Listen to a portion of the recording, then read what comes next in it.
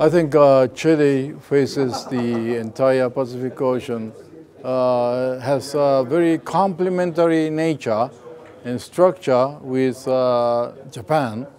And we always assume that Chile is a Pacific nation. And it is one of the very few modest, balanced countries in the Pacific with whom Japan can talk as a friend.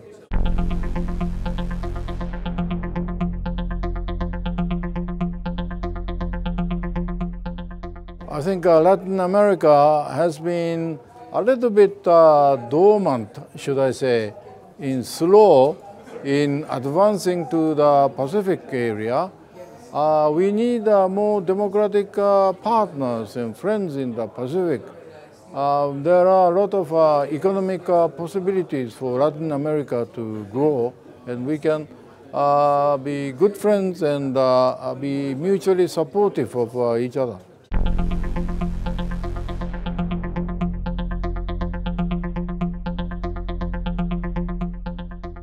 You know, the mass spread of new IT technologies, making every citizen like a broadcasting station. And the individual opinions are heard, and it is strengthening the basis of democracy, but at the same time, it is making one unified view difficult. So we have to embrace for a new society with much more diversity. And so this is this may take time, but I think we will come up with a very robust democracy under the new technology.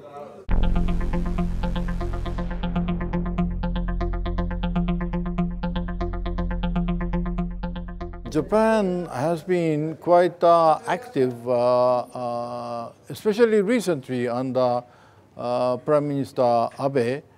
And because unfortunately Mr. Trump is emphasizing that America First principle should prevail, and every country should be mindful of its own interest and walk away from the concept of public goods. Public goods are like a democracy, rule of law, freedom, assistance to needed countries, human rights, environment, and so forth.